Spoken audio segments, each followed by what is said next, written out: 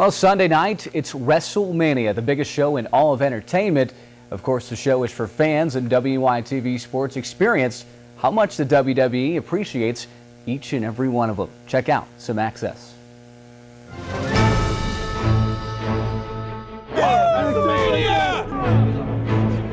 Are you jacked for Axxess? Yeah!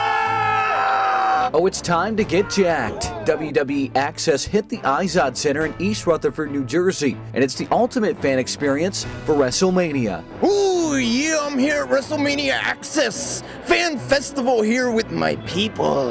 Yeah. So if you're feeling macho, you can test out your strength and your prize, some Fruity Pebbles. You can also watch some wrestling matches, take part in a Q&A, and relive the past, something all fans can appreciate. A title shot at WrestleMania! And that's not all. Check out the cool Hall of Fame display, take part in a casting call, and you can even run into something really, really big.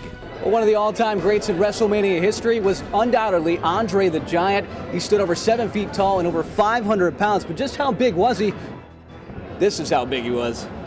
At WrestleMania Axxess, everybody wins big, so whether you meet the big stars or just want to check out some great stuff, remember, this event is for you. Ooh, yeah!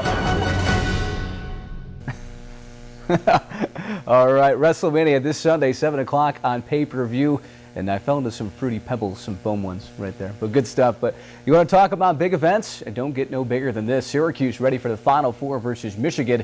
This time it's all about playing some D. The Cuse will take on the Wolverines at 8:50 tomorrow night on WENY-TV CBS. Now the Orange are looking to make it to the finals for the first time since 2003.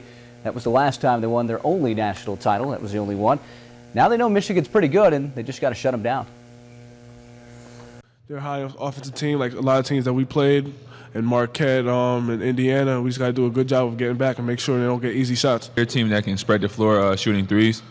One thing our zone been able to do, especially in the tournament, stop guys from shooting threes. So hopefully we can do that. They did it. They decided that we're going to play better defense, and they've done that, and they got us here. I'm really proud of this particular group.